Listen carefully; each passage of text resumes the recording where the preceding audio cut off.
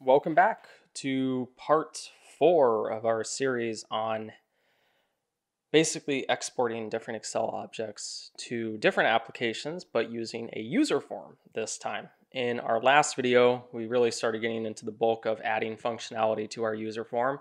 So this was actually doing things like grabbing the current selection, setting up the export by parsing certain strings, and then we kind of went into the whole process of copying the object, selecting it, and then now we're kind of at this point where we're handling the outcome of the actual pasting. So first, making sure that the application does exist, and then pasting it to the specified object. So this is the final video to wrap things up. Previously, we had finished with Word, and so with this one, what we did is we created a new instance, specified all of our variables, we added a document, we specified the first paragraph, and then we handle the paste type. So whether it's linked or not linked. Very important to keep in mind, this is assuming that they don't have one already opened. So technically, you would have to write this a little bit differently depending on if you wanted to use the active instance. So with that being said though, let's now handle the PowerPoint component. So first thing we'll do is declare object variables related to PowerPoint. And so what we'll do is dim ppt app as the PowerPoint.application object. We will do ppt pres as PowerPoint.presentation object, and then ppt slide as PowerPoint.slide object. And then from here, it's going to look very similar to Word. We're going to create a new instance of, not Word, PowerPoint.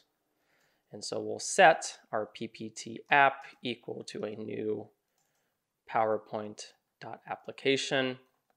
Again, we want to make sure we can see it. So we're going to set that visible property equal to true. All right.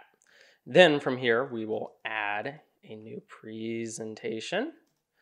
And then we'll set that ppt pres object equal to ppt app.presentations. And then we'll add a new one. And then we'll add a new slide. And so what we'll do is we'll set ppt slide equal to ppt pres. We'll go into the slides collection. We'll call the add method 1. And then in this case, I want a layout blank. Now keep in mind too, it's not add slide, it's add. That always pops up.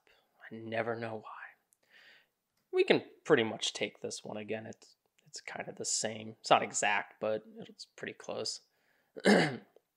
So what we'll do is we'll take our ppt slide, we'll go into the shapes collection, paste special, and then this one would be ppp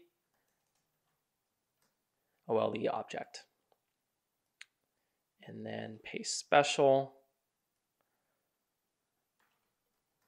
But this one would be, again, not a linked object. So linked is not specified. What you could also do too if you were just paranoid and you say, oh, I really want to make sure, then set link equal to false. Okay. So let's do this too. Technically, there's no other options on the dropdown, but I guess if I wanted to be overly cautious, what I could do is I could say case else. You know, for example, maybe I want it to be a text box where they actually, they type out that particular, application, or let's just say, for example, they never selected anything. What would we do? Well, in this case, I want to display a message box saying, hey, you never selected anything, and I'm not going to run the script unless you select something. So, else, let them know they need to select an application for the script to work. And so what we'll do is we'll do a message box. We'll do a prompt, : you did not select an Office application to export to. Please select an Office application. And then what I'll do is I'll have my buttons equal, what is it, VB information. And then I'll have my title equal no app selected. No application selected. Again, this is just thinking ahead a little bit, trying to see if they maybe don't select something. Technically, you should have probably done that with the object selection too, if you were kind of being a little bit cautious. It's really up to you kind of how you want to approach that, but sometimes it's better to be safer than sorry, kind of things like that. But with that being said, though, that actually is everything. So we're going to try it out, and we're going to pray to God it works. I'm hoping it works. All right, so first things first is I will specify a chart, and then I will specify that I want it to PowerPoint. No!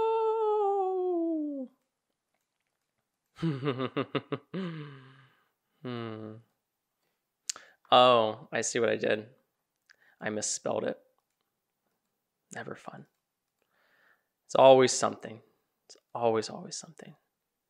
I'm sure there will be another one. Okay. Object required.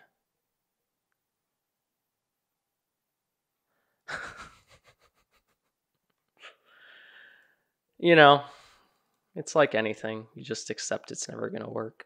I'm sure there's going to be another one now. Let me do chart. Oh, it worked the second time, hopefully. Oh, look at that. So far, so good. Okay, I'm liking this.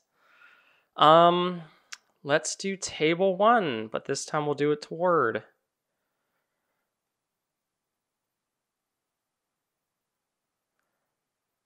Word's a little bit different. Okay, so that's cool. So that one worked too.